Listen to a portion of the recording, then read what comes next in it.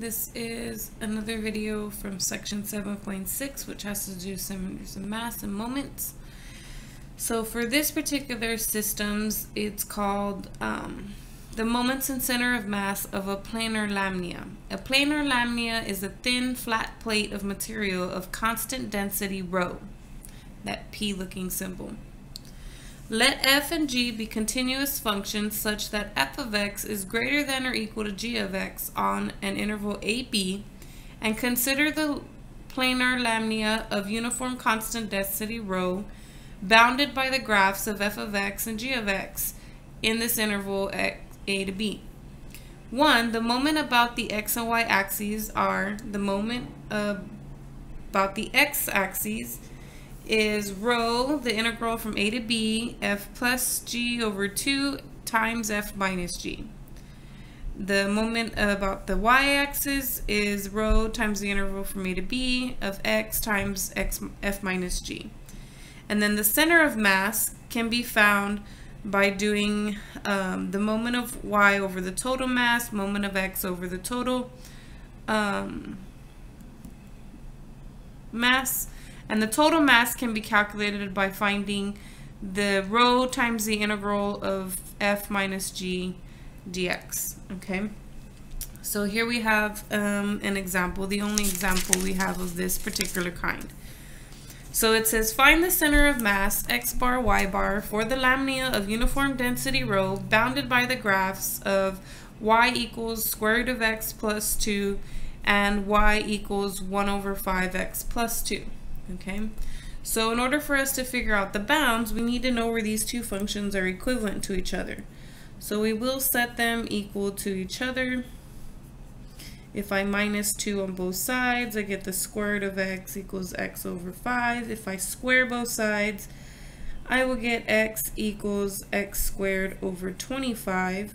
If I multiply both sides by 25, I get 25x equal to x squared. If I get all my terms to the right hand side, I get x squared minus 25x. If I factor that, I have x minus 25. And then if I set each of those equal to 0, I get the two values, x equals to 0 and x equals to 25. Which means if I draw the region and put 25 here, you can pick something in the middle like, well, of course 0, because that's one of the bounds. And then maybe say 4, okay?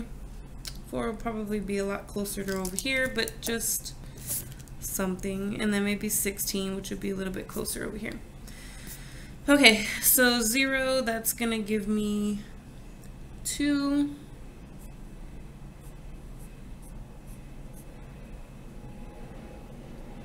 I'm going to go by 2. I'm not sure. Oops, 2, 4, 6, 8, 10. I don't think I have to go that high, but we'll see. So when I plug in 0 into each of these, I'm going to get 2. When I plug in 25 into either one of these, I'm going to get 7. Now if I plug in 4 in here, 2 plus 2 is 4. And if I plug 16 in here, I get 4 plus 2, which is 6. And this is a curve, so it goes like this in that direction. And then if I plug in 4 here, I get 2.8, which is here somewhere. If I plug in 16, I get 5.2, which is somewhere in here. And this is a straight line. It should be a straight line. So it should be going straight. I know I'm a horrible drawer and I'm not drawing on graph paper, so it doesn't look exactly straight. But you can tell that the line is down here and the square root function is on top. And that's what I needed to know from that information, is just to know which one is f and which one is g. So this one is going to be f and this function is going to be g. Okay. Now I'm going to go ahead and set everything up. So first thing I'm going to need for both of those positions in the center of mass is my total mass. So let's go figure out what that is. And since I know my bounds, my bound should be 0 to 25. And then I should be doing just f minus g. So I will be doing the square root of x plus 2 minus 1/5 x plus 2. And if I simplify that, I will end up with x to the 1/2 minus 1/5 x dx. Now if I integrate that, I end up with x to the 3/2 times 2/3 minus 1/5 x squared over 2, which makes this a 10. And then from 0 to 25, I shall evaluate it.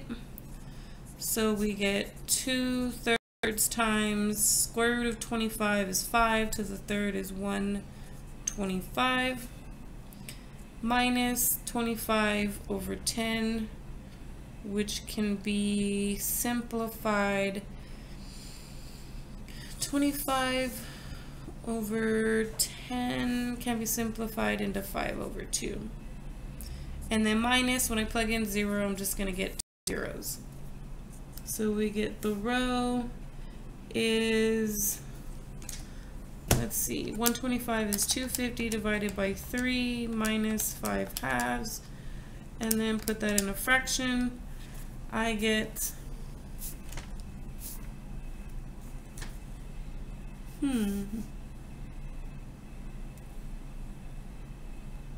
oh, I'm sorry. It's 25 squared, which is not 25. 25 squared is 625, and you cannot well, you can reduce that with 10. You will get 125 over 2. So I have 250 over 3 minus 125 over 2, and I get the fraction 125 over 6 times rho, which is just 125 rho over 6. So that's what we have for m. I'm just going to circle this. It's not my final answer, but I will use it later to find the final answer. Now I need to find mx, and that formula is 0 to 25, and then I'm going to take f plus g, so square root of x plus 2 plus 1 over 5x plus 2 over 2 times f minus g. And after I minus them, I got that. So I'm just going to use the simplified version. There's no need in repeating what I've already done. So then here I get, these two will make a 4. So I'm going to end up with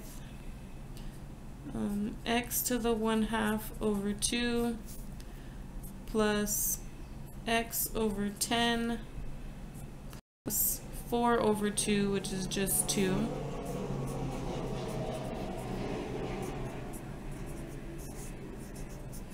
So let me distribute that. Oops.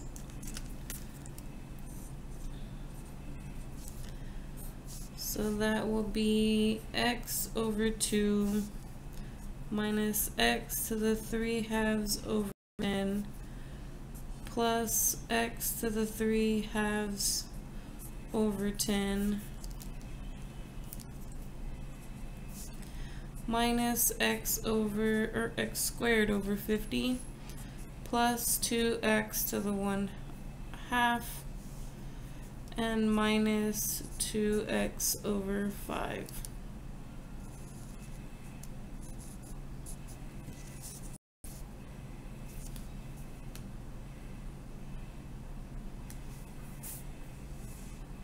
So these two will reduce,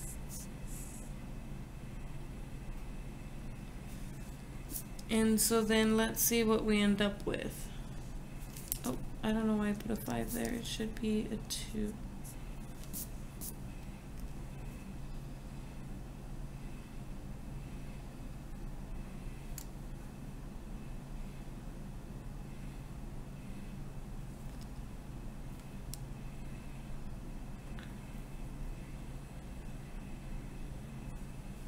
Let me make sure I did that right. So this times this is x over 2. This times this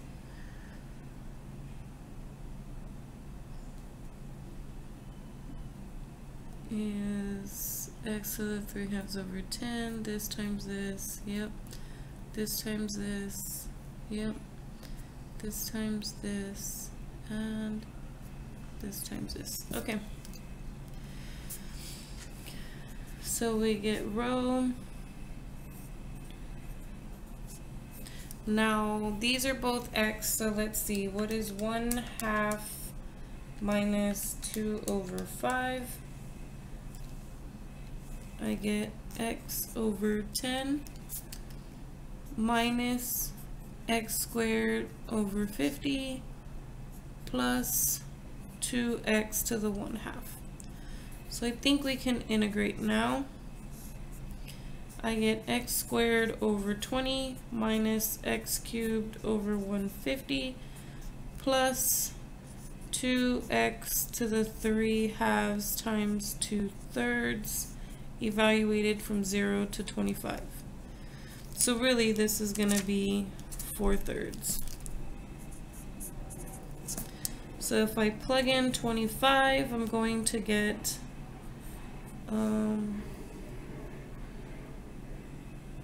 625 over 20 minus 25 to the 3rd power.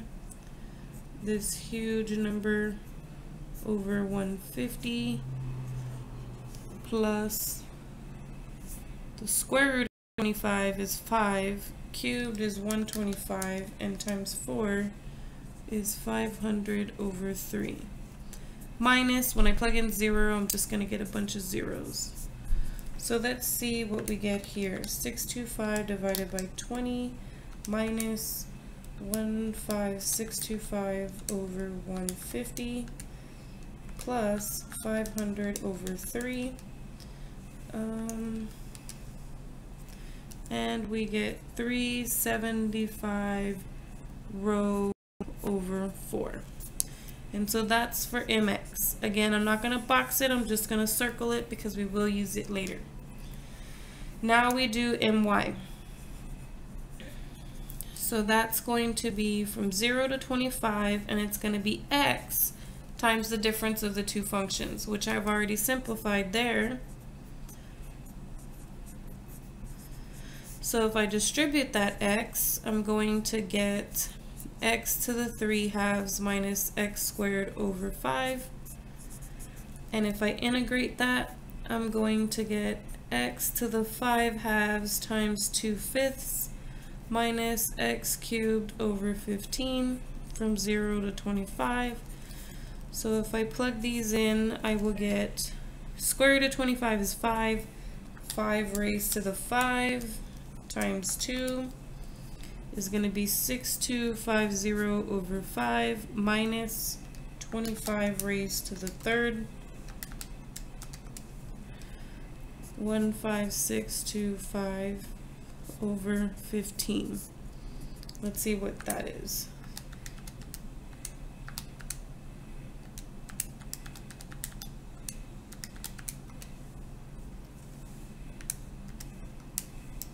Now remember, these are just locations, so if you happen to get a negative, it doesn't mean that it's wrong. It just means that that's going to be the location of that particular value, okay? The only one that wouldn't make sense to have a negative is the masses, because weight is not negative, okay? That's the only one that should be positive, but the moment of x and the moment of y could very well end up being negatives. It just depends on your computation, okay? So x bar is going to be my over m, which means 625 over 3 rho divided by little m, which was 125 rho over 6. That's the same as multiplying by the reciprocal, which means these will reduce, the rows will reduce, these will reduce, giving me 10. So that's the x location of the center of mass. Y bar is mx over m. Mx was 375 rho over 4 divided by 125 rho over 6. So multiply by the reciprocal.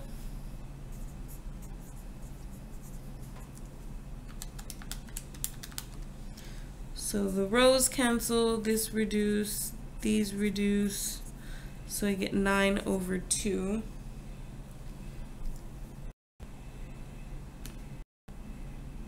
And so then the center of mass is going to be 10 for x and 9 over 2 for y.